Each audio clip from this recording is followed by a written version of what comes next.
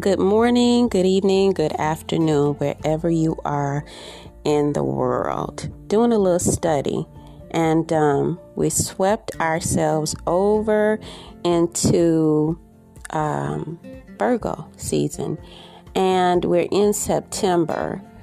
It comes to mind that we've learned a lot of lessons, right? But it could be some things that we're still stuck in the illusions of.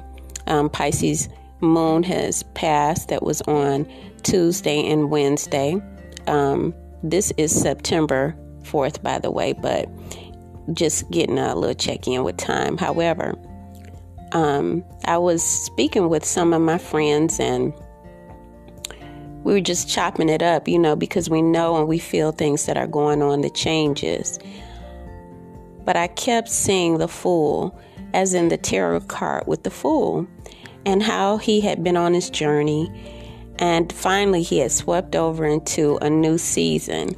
And oftentimes what people don't understand is that we're going through lessons, and it's not that we are fools to be embarrassed by, but we're fools taking leaps of faith to gain knowledge. I think that the experiences that we go through would be much more rewarding if we knew that we were here in the earth plane to relearn, remember. And oftentimes relearning means that I have to fall in order to know how to ride that bike or keep myself up on that bike. I might put my hand on the stove and remember that I should not do that. I might even pick up a pot with my hand impulsively just to remember that I should not move by impulse, right? And that brings us to the mind and understanding of Gemini, because Gemini can be impulsive and Aries can too. But we're looking at Gemini and Virgo because they are ruled by Mercury. And Mercury, without discipline, can be overzealous. It can be impulsive. It can also be a trickster. And so the trickster will take us into places that we didn't mean to walk into, which is a fool's position. I think that the fool's position, again, is not about embarrassment, but even while we're in a fool's position, that we learn while we're in that position so we can fill our bag up and come into the season of Virgo, where we can sit down and intellectualize circumstances, situations that we put ourselves in, and then come out on the winning end. Let me tell you some of the things that could be in the bag of the fool. As he's carrying it on his back, bag lady, like Erykah Badu's song. That means that you got a lot of your hurts and pains in there. You got a lot of devaluing material in there, where you've been damaged, where you've been unappreciated, unaccepted. And then one day it's like you have that great awakening, which causes or comes from a breaking, something that really hurt you. And so you take some time to reflect. And when you take the time to reflect, you come into your aha moment, which gives you an understanding of really why you were putting these things in the bag. You were a bag lady or a bag man. You were carrying a bag until you realize you were no longer a fool. So one day in one decade, you were a fool, but then you crossed over into a new season. Yes, by hurt or by pain, because that's how we awaken. And then you embrace the fact that you were a fool so that you could get what you needed to get. And now you are someone with wisdom and knowledge. And so where am I going with this? Well, we're in Virgo. Virgo is an intellectual energy, but when it's moved into the esoteric aspect, what it becomes is a planet of virginity, of purity. because it has cleared away all the polluted information which says that I am damaged. Well, I went through some things, but the pain has brought me gain. The discomfort in my fool's bag has brought me a gain. And I think that if we look at situations that we walk through in this capacity and understand that all of us have a level of enlightenment, that we can come into that light as we have played the fool. And the song says, everybody plays the fool. Sometimes everybody plays the fool until they wake up to consciousness of knowing what the event that they just came out of was about. And that means that there's a period of awakening. And some people fight the awakening because they don't want to wake up from being a fool. They want to keep doing the same thing they were doing, that keeps them stuck, that keeps them polluted in thought, that keeps them overactive, over dramatizing, that keeps them comfortable with who they've been. Life is tricky, and this is the part of the illusion.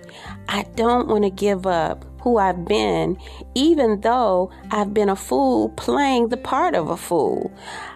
If I want acceptance, then I got to come out of the mind of the fool. If I want love, then I got to understand that I got to give love. If I want to be accepted, I have to accept myself first. Everything starts with us. So if I played the fool, it's okay for me to acknowledge it. At least I know I played the part. I don't have to keep that part.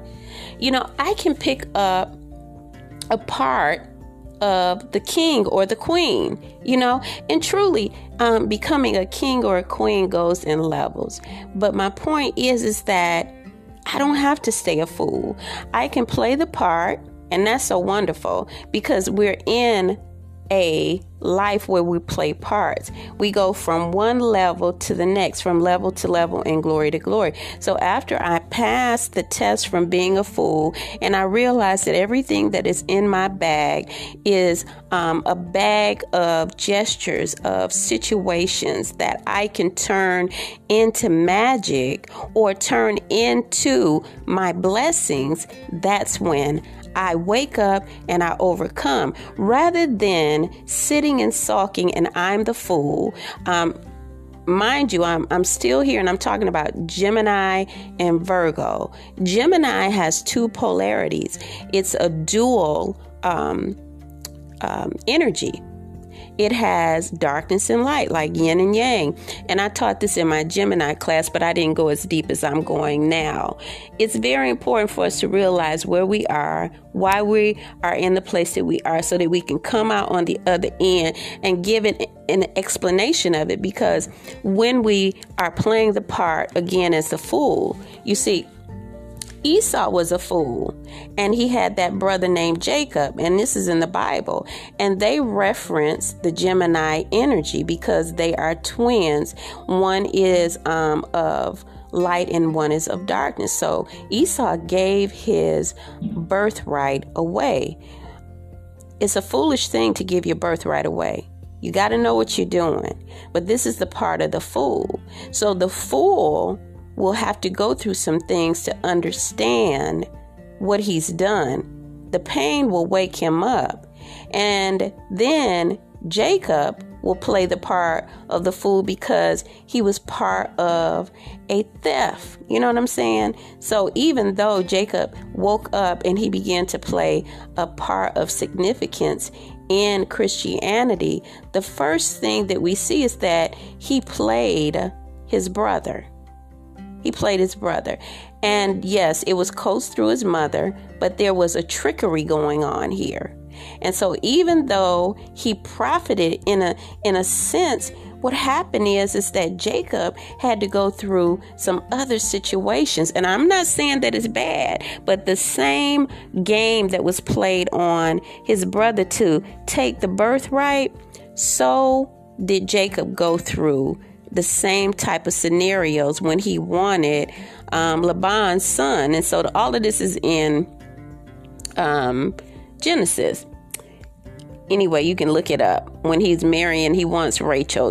He's going working for this Rachel because she was beautiful, and Laban, his uncle or cousin, tricked him. So here it is, he gets tricked himself. So you got a genealogy of curses, or however you want to put it, going on. But then Jacob learns through his time and season of playing a fool, and he is learning so that he's turning things into gold.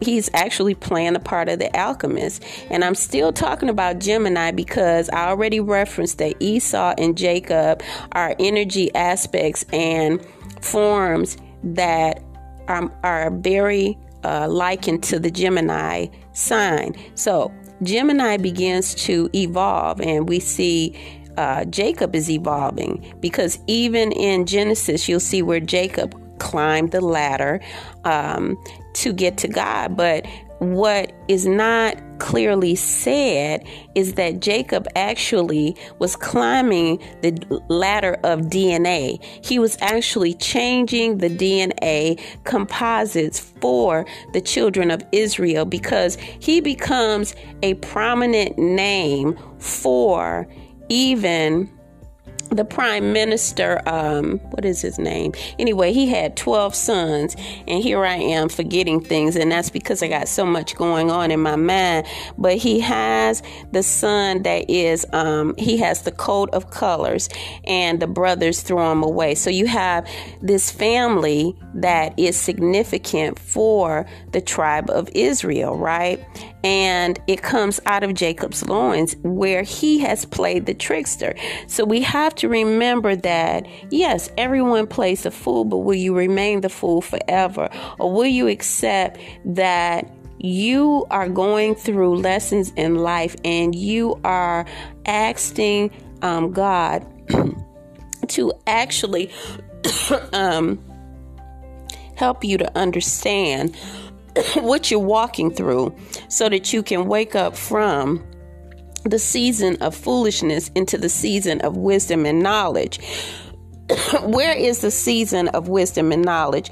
In the Virgo. So actually, after you have your experience with Gemini energy and the polarities begin to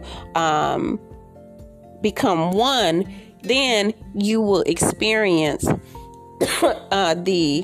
the virgin aspect, because this is where wholeness is. And so that's what brings the Gemini and Virgo aspect together. And a lot of this is not seen, in the Bible or when you are studying astrology, but it takes meditation.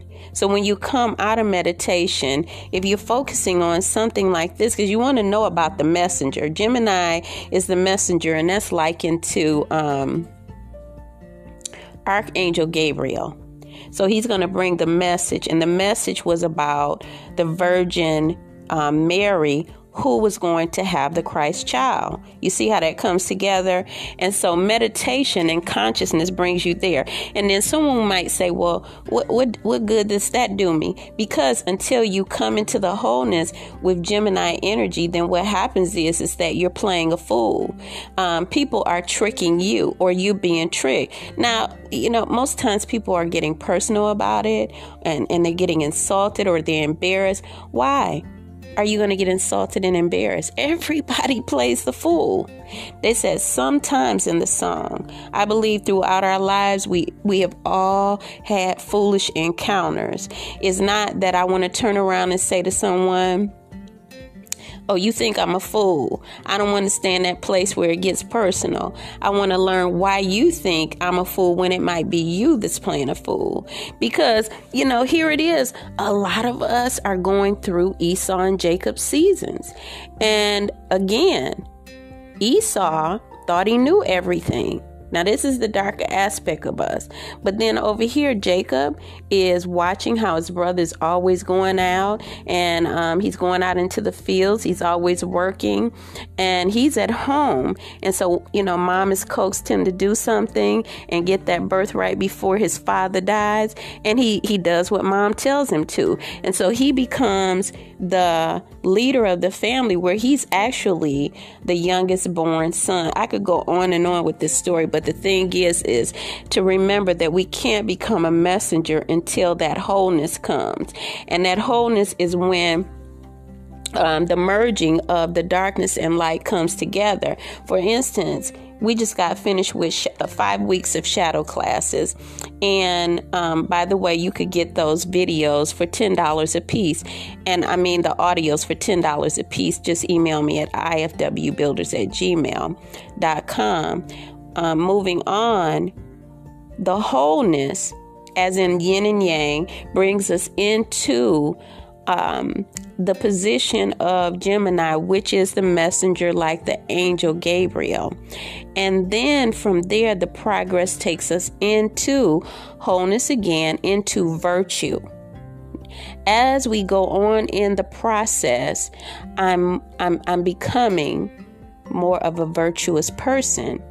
And that means that I'm in a place where I'm able to birth the Christ child that I've been given. The protection is the form, but I'm able to birth the Christ child that I've been in. And what does that take? It takes a season of you going through trickery, where you're dealing with energies that are deceptive and manipulative. They are causing you to feel defeated. They're causing you to feel like you are worthless. But we remember that it's a feeling. And so some of us go through things so we can come in and explain and teach about what's happening. And so the season with Gemini can be, or that energy can be for a decade. It could be for 18 years. And out of those 18 years, when you look at like where we are right now, Gemini North Node, for 2 years, you coming out of a season of 18 years of pain, possibly, and your North Node is in Gemini, then what you're going to get is the manifestation of understanding. If you've been walking a path of spirituality and you are really working to unfold and to bring manifestation of who you are, you'll get this consciousness to understand that Gemini will come into your life in some form of fashion and play trickery because it's part of the process. You got to be able to distinguish between Judas and Jesus. All right. So you guys can email me at ifwbuilders@gmail.com. Any questions, and join some of our classes. We have a Chiron class coming up on next week, the 9th. It's at 4:30. The donation is $30. And the donations we always use to help those in need. If you are in need, then you want to become a part of what we're doing so that you can get in on the help and the fun facts, right? The knowledge and the wisdom. Be a part of the team. Grow and expand in the world to make our light shine and bring healing to the world. All right. So you guys have a wonderful evening, day, wherever you are in the world, and be blessed. My name is Kim Warner. God bless you.